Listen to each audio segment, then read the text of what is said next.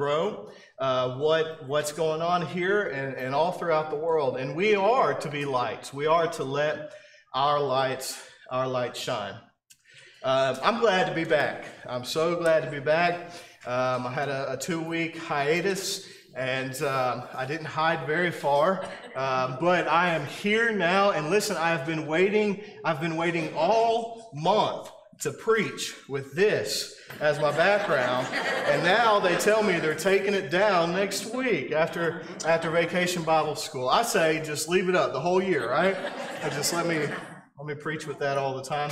So I was trying to figure out, what do I do? How do I preach from Ephesians 5 and integrate monkeys and giraffes and elephants? I couldn't figure it out. So we'll just get to look at everything today, and I'll figure that out another time. But it has been great to have Vacation Bible School. It's been really great to see the kids and sing with them and have fun with them. And what I love about kids, what I absolutely love about kids is it doesn't matter how small or how big the crowd is. It doesn't matter who's around. They always choose to use their imagination to be creative and to have fun.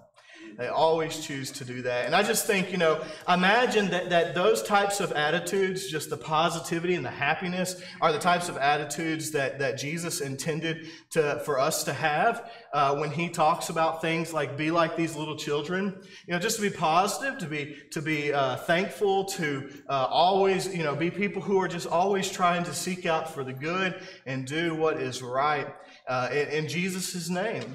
And I love how children can be so creative, how they can be so imaginative, and really at times we've kind of used this phrase before, but like think outside of the box, really just kind of be them, be themselves, and not have a care in the world about who is looking around you.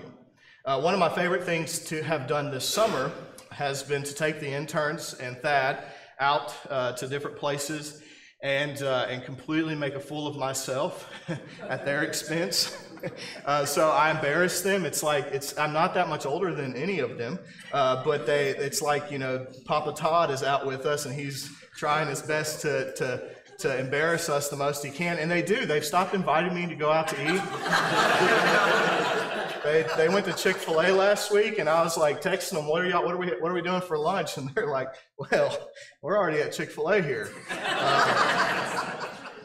So I ordered Popeyes. I said, whose chicken's better?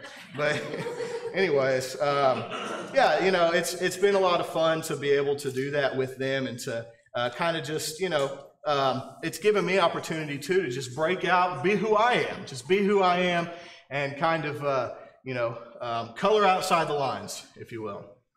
I think about that. I want to use that as an illustration this morning, actually. I want to use this idea of coloring outside the lines. You've seen little colorings by little children before. We have plenty of them. I have a whole stack of pictures that Laurel has drawn for me, and it's been really great to see how these pictures have adapted and grown along over the course of her 4.5 years of life.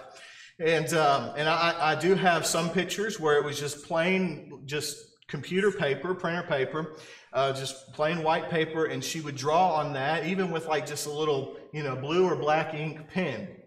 And she'd just draw, and of course her drawings on there, she says, this is mommy or daddy, and then we get very concerned because we hope that's not what mommy and daddy really looks like. But, to her, in her mind, this is who I'm drawing, and she creates what she views as this masterpiece, and what it really looks like is just a bunch of scribble. It looks like you made a mistake on your signature, and you just scribbled it out so that you could write it again. That's what it kind of looks like, right? And we've all seen this before. And as she's grown, we've not just given her the plain pieces of paper to draw in, but we've begun to give her the coloring sheets that have the outlines, okay, sort of the parameters, if you will, of where to draw. And it's been great watching her learn and process even these things as well. And so she'll start out, earlier, about a year ago or 2 years ago when we started giving these to her, she cared nothing about those lines. She cared nothing about those lines at all, and she would just color right straight through it. In fact, in her mind, the lines might as well not be there because she's just still doing this whole thing. And even if it's an elephant, she's still like, well, this is Daddy. Then I get really offended. Now it really is time for the diet, I guess. But she'll color right through these lines. She'll color right through these lines and not have a care in the world. But as time has gone on and she's grown and understand the purpose of those lines, she's realized that the lines are actually a good thing. There was an illustrator for that coloring sheet. There was an author, if you will. And that illustrator or author created those parameters, created those lines, not as a negative thing, but as a positive thing. Because when you draw inside of those lines, it turns out to be a really beautiful image. And now we've heard studies, especially over the last several, 10, 15, 20 years, maybe even more. We've heard the research, and all the research suggests that, hey, if you want really creative, intuitive, imaginative children, and you want them to be, the entrepreneurs and the big bosses and different things like that, then let them color outside the lines. Don't be so strict on the parameters of the lines. Let them color outside the lines, and essentially what it does is it allows them to put their impression, their imprint upon that picture. And I think that's a great thing. I think it's a great idea. But when you put your imprint or your impression upon that picture, you sort of take away the original intention that the author had, don't you? You kind of take that away. Now me, I'm of the type where I like even clearer instruction.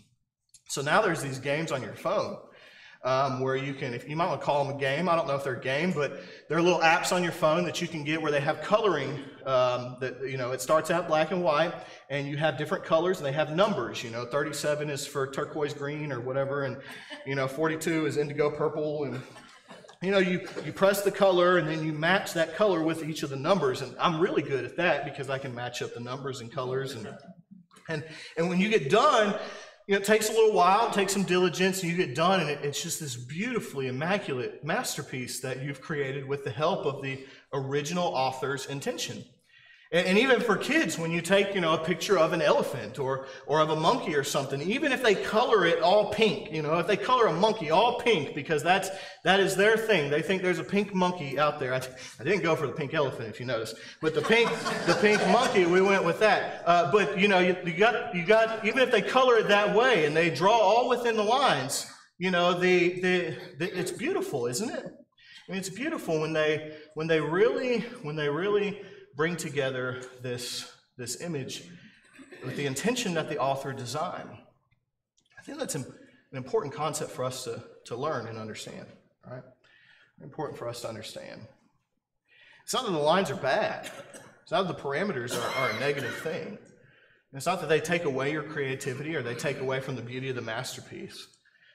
The parameters just kind of highlight and show what the original intention was, what it is.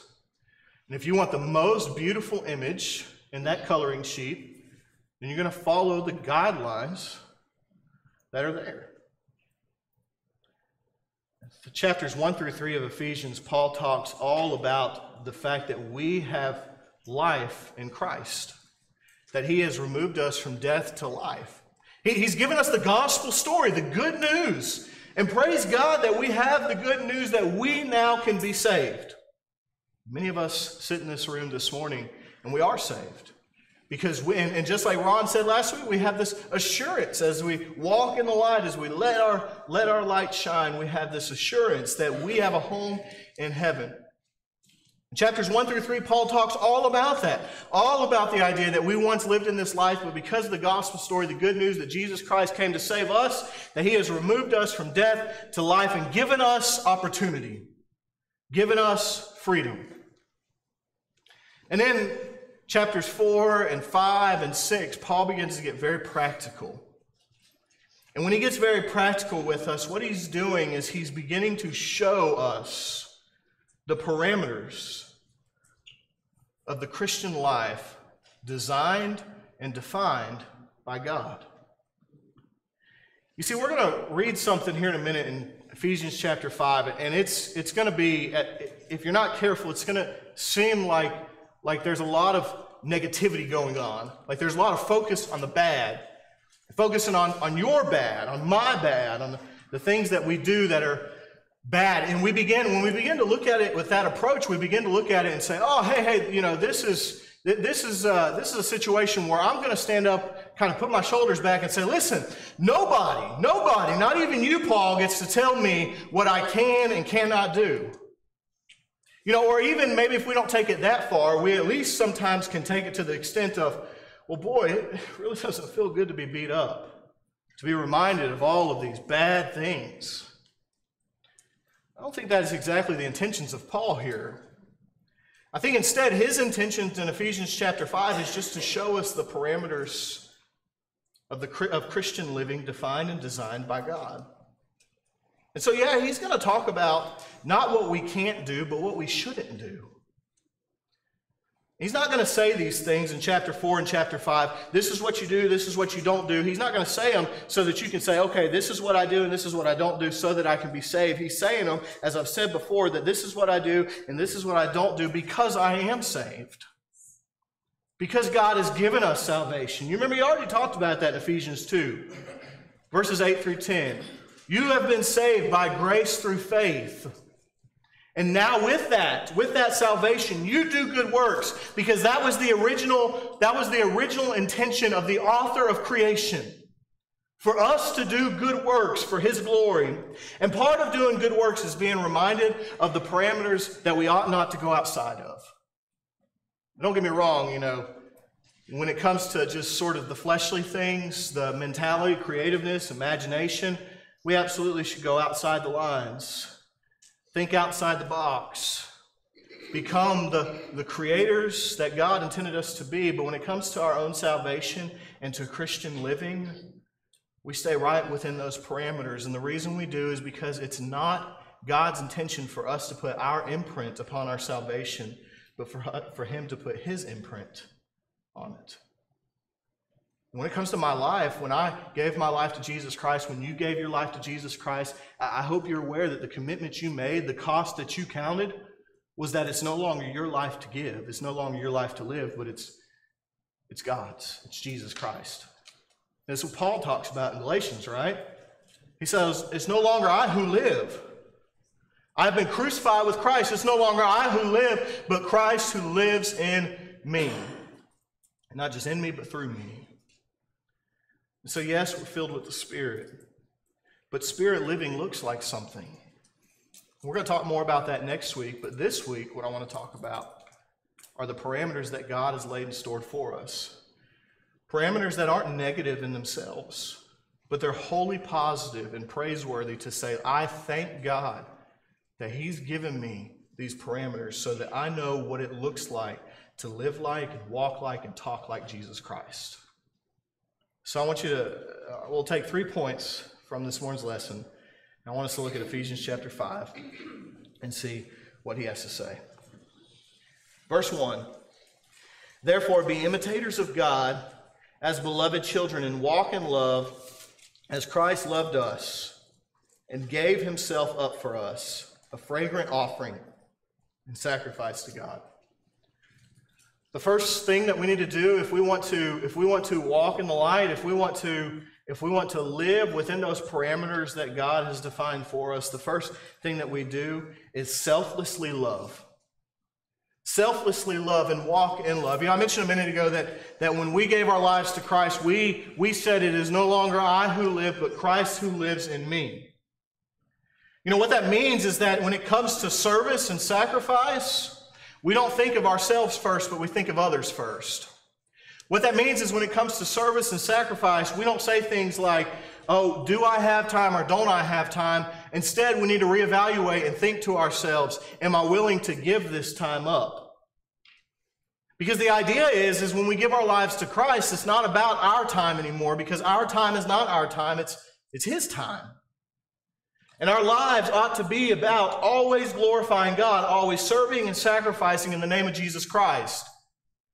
And no matter how far that takes us, no matter how far we have to go with that, no matter how many sacrifices we have to make, our lives should always point to Christ. It should always be to selflessly love. So that means our time, our resources, our money, it's not ours anymore. It belongs to God. It belongs to His kingdom. It belongs to His church. It belongs to Him. And so it's not a matter of do I have or don't I have. It's a matter of will I or will I not. And the true Christ follower says, as long as I can glorify God, I will always do what I can do to serve and sacrifice. And here's the truth of it. You know, I've not heard this here, but I've heard this growing up, that there's been some who have said things like, well, I have put my time in. I've checked it off the list. I've done my Christian duty. I'm now retiring from that. I want to share with us something this morning. You never ever retire from being a Christian. You never retire from service and sacrifice in the name of Jesus Christ. You know, as long as I can, I will do this until I breathe no more. Now, I don't know if that means that I'm going to be preaching. You know, I don't know if that means that I'm going to be, you know, whatever the case might be, I will do something. Whatever I can do, I will always do in the name of Jesus Christ. And I'm not trying to do that to point to myself and say, hey, look at me. What I'm trying to say is I want my life to matter for the kingdom of Christ. And that should be our aim, our goal as Christ followers. When we walk in love, if we want to walk in love just as Christ walked in love, then we have to be willing to sacrifice ourselves. This is Romans 12, 1 and 2, right? To sacrifice ourselves daily, every day, every hour, every minute, every second, to give of ourselves to God. And that is the only fragrant offering to Him. That we walk in love just as Christ walked in love.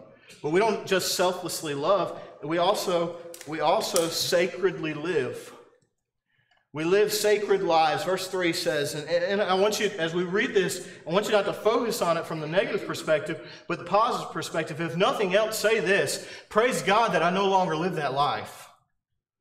Or how about this? Thank God that I no longer have to live that life. I don't have to be trapped, because we're going to read some things that while on the surface, you may perform or act out or behave in some of these ways, and they may bring you just immediate pleasure, but eternally they won't bring you any pleasure. There's no good that will come from these things when they're taken advantage of and manipulated away from the proper use that God has intended them for. You'll understand as we read here, verse 3. Paul dives right in. But sexual immorality and all impurity or covetousness must not be even named among you, as is proper among saints. Let there be no filthiness, nor foolish talk, nor crude joking, which are out of place, but instead, now we'll just pause right there. Don't read any further. I want to focus on the negative real quick.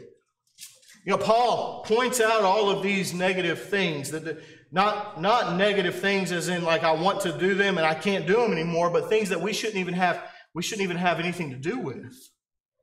He points out things like sexual immorality. I mean, he hops right into this. If you remember, I talked about the three gods that have ruled the world from the very beginning. False gods, right? Do you remember what they were?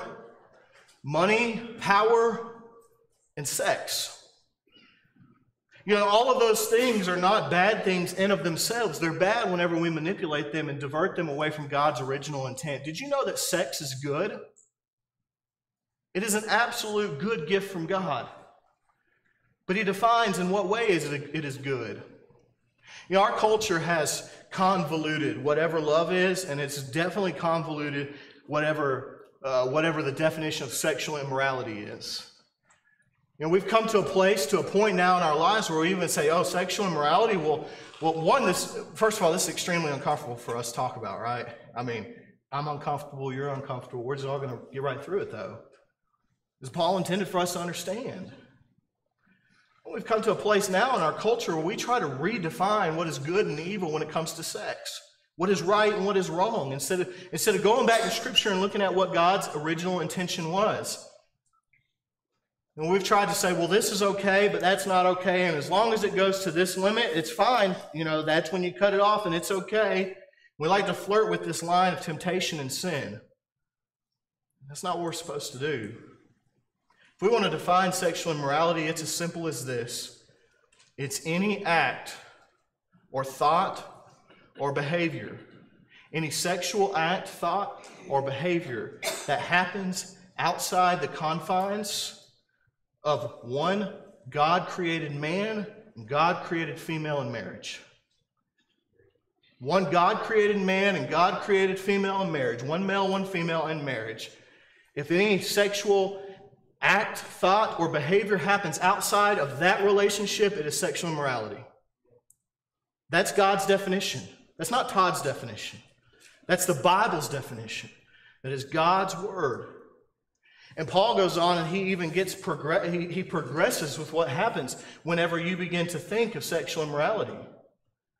And so he says here, sexual immorality, you shouldn't have those things even named among you. And then he says impurity. What happens when you're sexually immoral? You become impure. But impurity can even reach further limits, can it? And then he talks about covetousness. What is sexual immorality? It's a desire to have something you can't have. I hope there's no macho men out there. I can have whatever I want. That's not the point, right? That's not the point. It's not a matter of I can have whatever I want. It's a matter of it's not what you're supposed to have. It's not the definition of God that God has provided and given for us. And so Paul here says, listen, one can lead to the other, but covetousness also goes a step further as well. This is idolatry. Where does the center of your heart, where does the center of your heart lie? Where's your focus at? Where is your main priority? Is it on God, or is it on something that you want that you see your neighbor has? Or is it somebody that you want? Or is it on something that you want? You see, we've tried to redefine good versus evil. We've tried to redefine what is right and what is wrong. And Paul says that's not the way. That's not the parameter that God has set for you. He says no foolish talk, no filthiness, no crude joking. Maybe this one hits a little bit closer to home. Maybe for some of us, this one's a little bit more difficult to do. He's not just talking about cursing. Colossians, Paul talks about that in Colossians pretty emphatically. I mean, not pretty emphatically. He absolutely says, do not do this. Cursing is not a holy, righteous thing to do. But then also foolish talk and crude joking. What does that mean? It's speech that tears other people's down. It's laughter coming at the expense of somebody else. Whether they're there or they're not, it's not right. It's not within the parameters of God's Christian living guideline, right? Crude joking, foolish talk, it's not there. And so instead, he gives us the recipe for what we should think about and talk about. He says, but instead, you should do what? Let there be thanksgiving. In everything in your life, don't give in to idolatry and covetousness and sexual immorality, but be thankful for what you have. Be thankful. I'm thankful I have my wife. I'm thankful I have my home. I'm thankful I have my church family. Focus on the things that you're thankful for, not just on November 1st through Thanksgiving night, but every day of the year, focus on what you're thankful for. Every day is Thanksgiving for the Christian. Every single day is Thanksgiving for the Christian. And so what Paul is essentially saying is, listen, I want your speech to not be the type of speech that spews and tears people down. I don't want your speech to be life-taking. I want your speech to be life-giving. That's what he's trying to get across to us here. I want your speech to be life-giving. And so we live sacredly. Verse 5, he says, you may be sure of this, that everyone who is sexually immoral or impure, who is covetous, that is an idolater, they have no inheritance in the kingdom of Christ and God. And Paul here is not trying to, today we might say, Paul, you're being so judgmental. Stop taking away my liberties. When it comes to freedom, here's the thing. We've heard this, I've heard this personally. I've heard this a lot lately, over the last several years here. The idea of freedom. And we hear it a lot around the 4th of July. We hear it a lot around Memorial Day and Veterans Day even. And we hear it a lot even during election cycles and different things like that. Here's the idea. Freedom is not free. Freedom is not free. And it's the idea that we have all of these freedoms, but they come at some cost. And the freedom we have in Christ came at the cost of Christ. That's the only way that we have liberty and freedom in Christ. And here's the thing about freedom as well. You can't have freedom without some sort of parameters. What do I mean by that? You know, my little child, my little daughter, if she is free to roam around our house wherever she wants to go. She's free to roam around our whole house. But I don't leave the scissors laying out on the table where she can reach them. I don't leave medication exposed where she can get to it. I create parameters so that she can't access certain rooms, certain drawers, certain locations.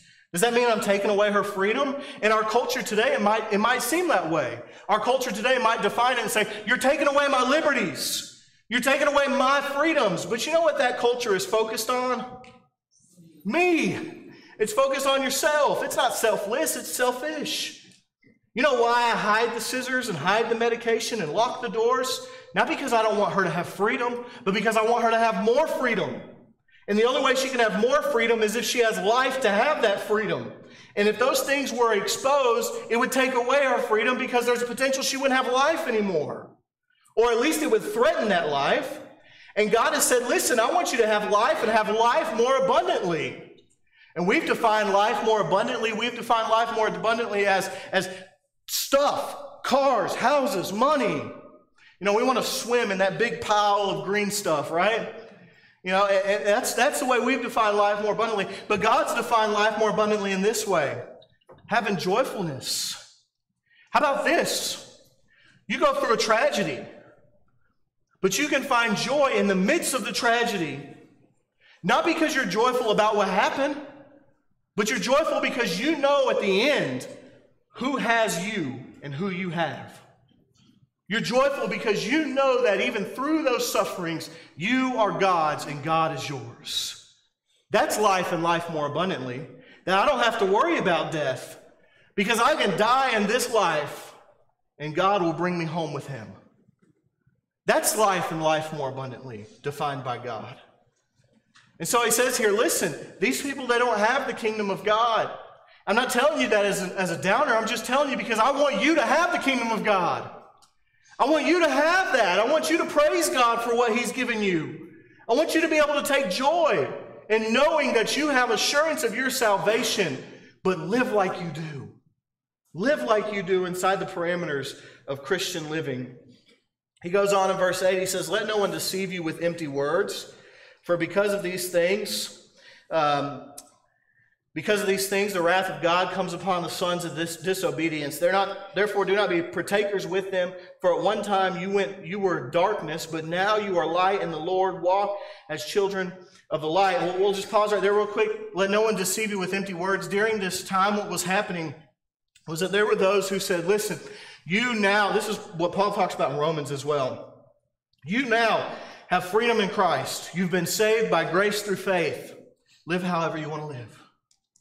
There were those teaching that then. And there are some teaching that today even. And Paul says, don't be deceived by those empty words. The fruitcake, cotton candy, feel good is not always what we need in order to live for Christ. Sometimes we have to have our toes stepped on. Sometimes we have to learn that we can't live the life that we once lived if we want to live for Christ. And so he says, don't be deceived by these things. But instead, praise God that you've been removed from that. And what does Paul say in Romans chapter 6? You want to keep on living that life? Why? The people uttered. Because God's grace is so big. It's so great, it covers a multitude. Paul says, well then, should you go on sinning so that grace can abound? A preacher one time read that. I was sitting in the crowd. A preacher one time read that. And he said, you should go on sinning so that grace may abound. Absolutely not. I'm thinking, what is that? What is that? Step down. Let me step up there real quick. Absolutely not. Right? Absolutely. It is emphatic. Paul says, no way. You do not keep sinning so that grace may abound. You thank God for the grace that he has given you by you living a good life for him. That is how we show that we love God. That is how we show we're thankful for him. That is how we show that we belong to him. We walk like and talk like and look like Jesus Christ. That's it. It's as simple as that. And so he says the third thing, we've selflessly loved, we've sacredly lived, and now we let our light shine. We let our light shine. You walk as children of light. Verse 9, for the fruit of light is found in all that is, look at this, 3 of them. We like 3s, right? What is good, what is right, what is true. Who are those defined by? Not me. It's not defined by me. It's not defined by you. It's defined by God, right? What is good and right and true, that is defined by God. And so therefore he says, take no part in unfruitful works of darkness, but instead expose them. For it is shameful even to speak of the things that they do in secret, but when anything is exposed by the light, it becomes visible. For anything that becomes visible is light. Therefore it says, and this is probably a hymn, maybe a hymn that is taken from the influence of Isaiah 60 verses 1 through 3 that we read a minute ago. This is a hymn that says, oh, they would have sang this in the first century. Awake, O sleeper, arise from the dead, and Christ will shine on you. Amen, right? That Christ will shine on us when we wake up, rise from the dead, and live for Him. How do we do that? We give our life to Christ. And then we be the light. Now, this is not how we be the light. Not with a spotlight. You know the spotlight you've seen. What are spotlights good for? They're good for when you want to spot something, right? They're good for when you turn it off, you ride on the boat a little bit, you hear the frogs, and you turn it on to see what's over there. Right? A spotlight's only good to turn on when you need it, right?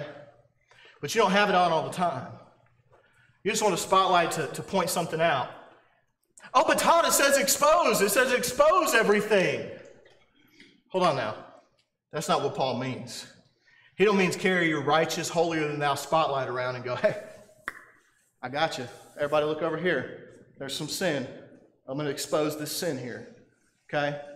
And I'm going to tell you all about it so that there's light on this. I exposed it, you know. Or even coming and saying, oh, look at here, you know. I'm not going to say anything, but I'm just going to shine the light and let everybody else see what's going on. You know, we're not to condemn people. We're not to walk around like we're, a spotlight, pointing out everybody else's wrongs.